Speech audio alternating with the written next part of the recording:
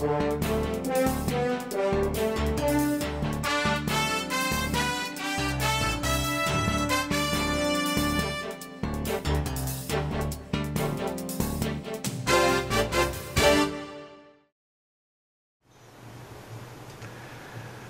I'm Dave Gardy from Maritime TV for another Ballast Water Management Report.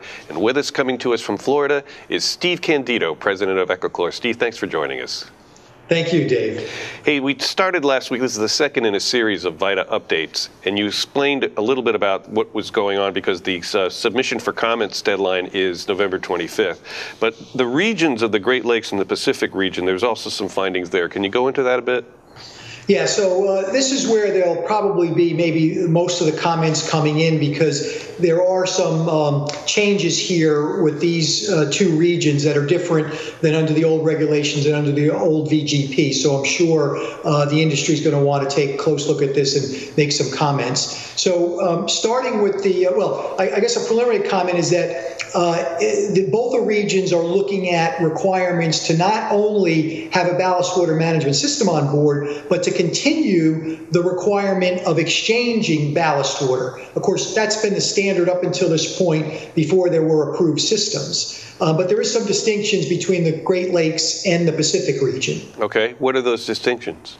So in the Great Lakes, they basically are saying if you're a salty, as they call them, meaning you're coming in from a saltwater environment outside the U.S. or outside the Canadian waters, you must exchange and treat. You have to do both. Now, if you're just, interestingly, if you're just a laker, meaning you don't go outside of the Great Lakes, there's really no standard at all. You don't have to exchange and you don't have to treat. And so that's a bit controversial because a lot of the environmental communities expected that even within the Great Lakes, you can have some transfer of invasive species, and they thought that there should be some requirement for treatment. But right now, if you're a laker and you're only staying in the Great Lakes, you don't have to put a ballast water system on board. So I expect a lot of comments on that. What about the Pacific region?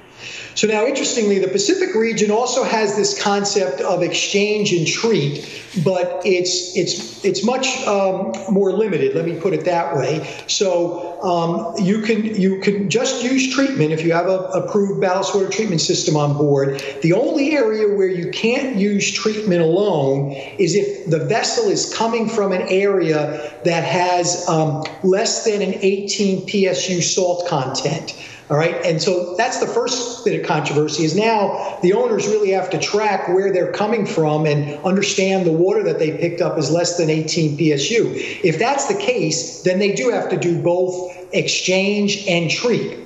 Although there is still an exception there, and it's interesting because the exception is that if you have a ballast water treatment system that can meet a standard that's 100 times more stringent than what's in today's regulations, then you can just treat. You don't have to exchange. But of course, there are no systems that meet that 100 times standard. So basically, if you're coming from a low salt water region on the Pacific coast, you're going to have to do both exchange and treat.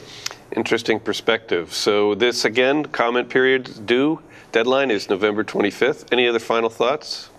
No, that's the key point is November 25th. It's a short comment period, and so I urge the whole industry, whether you're an owner, you're a manufacturer, you're in the environmental community, to get those comments in by the 25th. Excellent. Well, we appreciate the time you've taken for part 2 of this VIDA update series. Thank you for joining us, Steve.